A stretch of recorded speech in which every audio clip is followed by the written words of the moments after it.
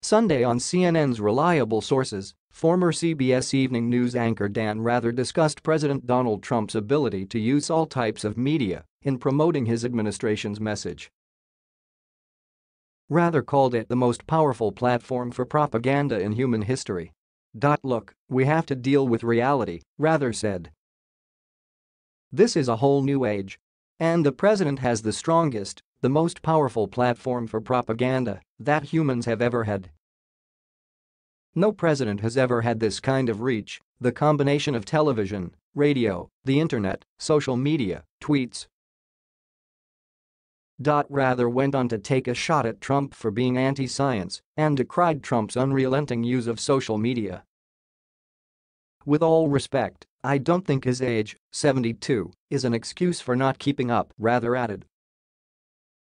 He's basically anti-science. When you talk about what he says about climate change, that's in a wider context of actually this administration led by the president is downgrading science at the very time we need to be leaping forward, keeping up with science. They're cutting research and that sort of thing. But, you know, with Twitter, much of the time, not all the time, much of the time, I sense the public has a sense that they're facing a manure spreader in a windstorm, he continued.